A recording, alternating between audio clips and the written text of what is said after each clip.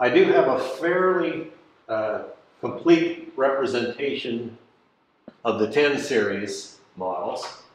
I think if you get down to it, there's 14 different model numbers assigned to the 1010 alone, and a lot of variations of the 1010 model. And I would never claim that I have every one of those represented, but I've got a good representation of all of the 10 series from the 110 all the way up to the ProMac 8200, which was the very last in that line. And I have one of the few collections that I know of every one of the 82cc models. So from the Super Pro 80, 81, 81E, ProMac 850, the ProMac 805 was actually the next one chronologically, and then the ProMac 800, and some of those were equipped with a compression release, a pop-up compression release, and some had the Q port. So I've got one of each of those. The ProMac 850 Super, which I believe was a McCulloch marketing tool again, that the ProMac 800, because of the better muffler, didn't have the outward appearance of the performance of the ProMac 850.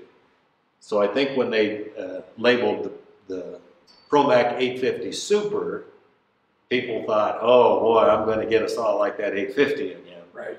And they were probably disappointed because it didn't make as much noise as the 850. And some of the 10 series McCullochs are kind of pretty well known for making noise. What? Right. Yeah. We talked about that Dan arm last night. That's kind of an interesting piece there. It's like a copy of a 1010. Yeah, well, or according to Acre's site, virtually identical to the McCulloch 110.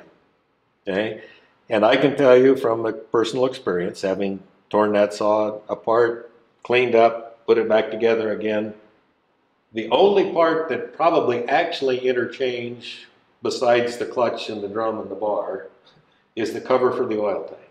That's the only parts that are actually. So the ignitions are different? Ignition is completely different. The cylinder is different? Like yes. where the bolts go and everything? Yes, yeah, completely unique. I wonder if Dan Arm had kind of used what they had available to them in their market too. I'm sure, because the Dan Arm was Daniels and Armstrong somewhere in Greater Britain, and they were building other saws. And this is the only one that they built that looks like this. The other saws, some of the earlier ones were very utilitarian in appearance, and other models, with vertical cylinders. So it was obvious that they copied the basic McCulloch layout, whether or not there was a license arrangement or some agreement, or maybe some disgruntled McCulloch engineer decided to take a vacation in England. I don't know. I think that this wall kind of fully represents this recurring theme that we're talking about as far as McCulloch continually marketing and the way that they marketed over the years. They kind of took the same product, with the 10 series, produced it over what, 4 decades, 3 or 4 decades? Yeah, 3 anyway. Yeah. And improved it over the years and renamed it 100 times, and this is a testament to all those changes over the years and their marketing. And good marketing. If last year's model was a 110, this year's model is a 210, and it has one new feature. And I think the big difference between the 110 and the 210 was the addition of the impulse-operated automatic oiler. Well, a guy whose thumb got sore pushing the oil button one day said, yeah, I want that, so I'm going to buy a 210. And next year they come out and say, oh, now we have a 310. Like J.C. Whitney, it's bigger, it's better, it's faster, it gets better fuel mileage. Right. And so you take it in and you get yourself a new 310. And then there were some that really were kind of significant leaps. So the 310 was still the original 54cc displacement. The 410 was, as far as I know, the first of their 70cc Okay. models. So wasn't the 410, the 610, and the 710? 410, 510, 610, 710, and then ProMax 700, CP70, the cushion power CP70, the Super Pro 70, they're all the same basic engine. And like McCulloch did from time to time, the difference between the 54 and the 70cc, whatever they did on the 70s was special. So you got more than just 16 more cc's. You got a little something extra in what they did with the porting and you know, just the way that those worked. The 82cc saws were, again, you know, they're more than 12 cc's better than the 70s. Sure. There's something special that they did in combination with the porting on those. In fact, there's later McCulloch service bulletins on the 82cc's that recommend running a 32-to-1 mix because they were kind of on the edge in the factory design. And so to make sure that it ran well enough, long enough, they recommended going 32-to-1 mix. So the average was a 40-to-1, or the recommended was a 41 prior to? Correct. 40-to-1 prior to. Yes, with McCulloch oil. Right. Okay, if you didn't use McCulloch oil, then you were supposed to use 16-to-1. I see. I see. And oil is a whole different conversation that we're not going to get into today. Oh, we don't want to create an oil thread? Let's move down here a little bit. I see you've got the Lear Charger here and a couple of other specialty. Some unique products, yeah. One of the things McCulloch did, again, you know, we've got a Super Pro 80 with the cold weather kit. So in certain regions where cold weather is a bit of a problem, they would add this duct and a special air filter cover, and to complete the package you're supposed to have a special air filter element in there that would simply draw some air across the muffler to help pre-warm it before you went in. So, you know, the cold weather setup, some gear drive saws.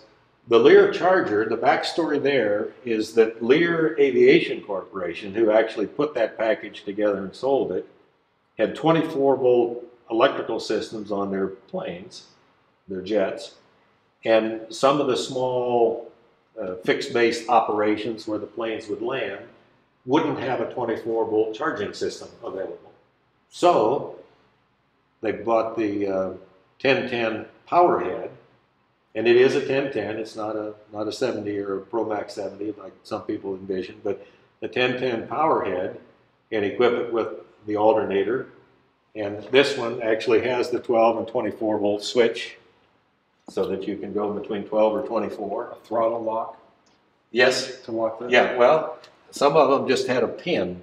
You'd pull it open and insert a pin, and that would lock the throttle at the running speed. I don't remember, was that say quiet tone or something like that? Super on the muffler, quiet, but the mufflers were exceptional on those. And you know, if it's going to be running for 30, 40 minutes at a time or more for a really dead battery, you wouldn't want to listen to that. And you'd need to have an exceptional muffler for one of those saws. Yeah. If you want to keep it quiet. Yeah.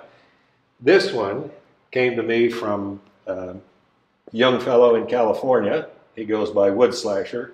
And it actually has the original airplane receptacle or plug on it. And I haven't quite figured out what the 110 volt outlet on there was supposed to do, because it's not 110 volts. It's connected up to the same 12 volt circuit. Maybe to go to an inverter.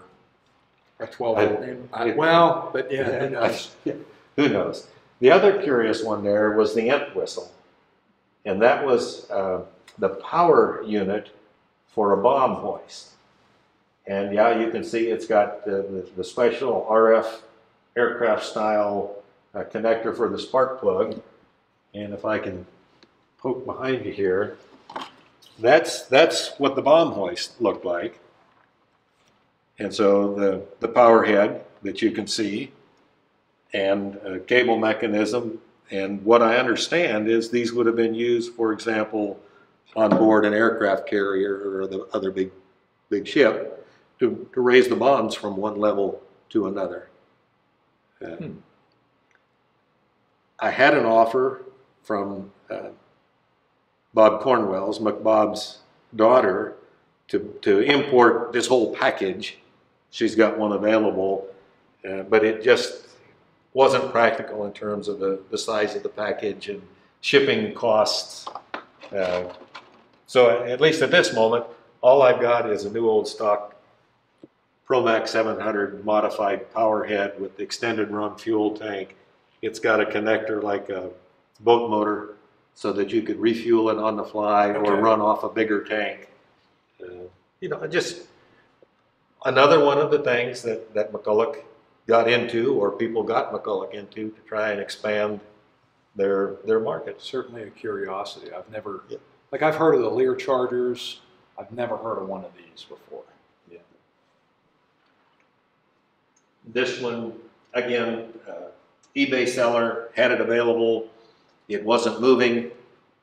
He contacted me and said, would you be interested? Can we make some arrangements? And he's close enough in Wisconsin that I could, rather than shipping it, make the trip over, pick up a few extra goodies along the way, and, you know, make it come out pretty well for the both of us. Good.